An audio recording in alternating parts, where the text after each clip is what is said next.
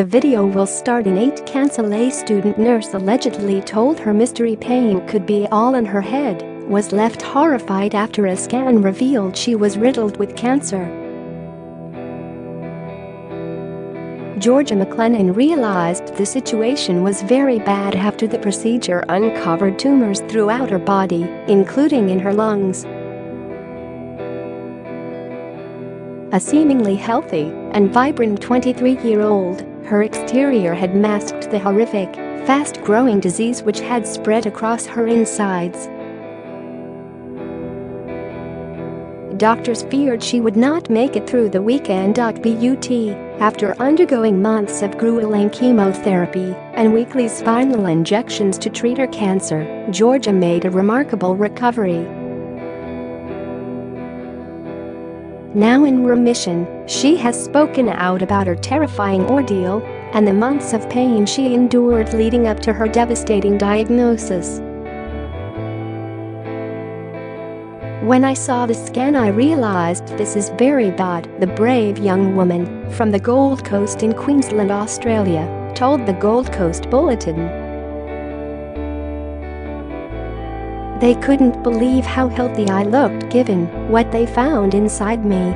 Georgia, who lives in Broadbeach, spent 3 months going back and forth to the doctors after she began suffering from stabbing pains and aches.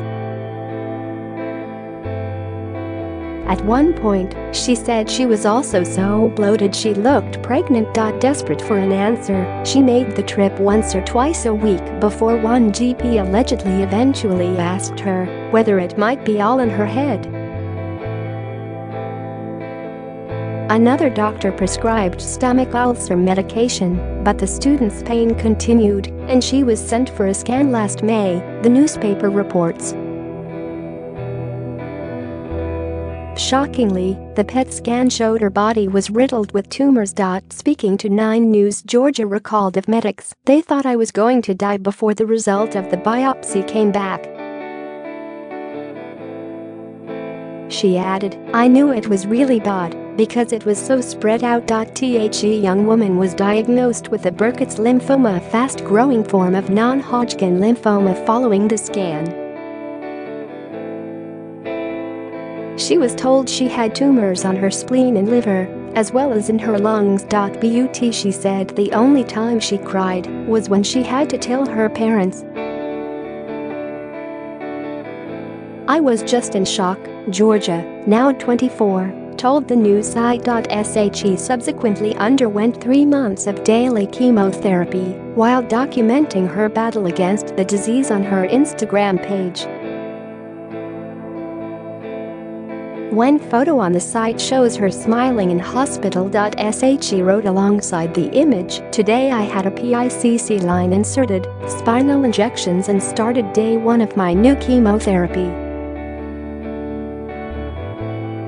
I had the best day, even though it was a little bit scary. I'm so grateful to have such amazing friends and family and feel so lucky to receive my treatment, even though it makes me feel sick."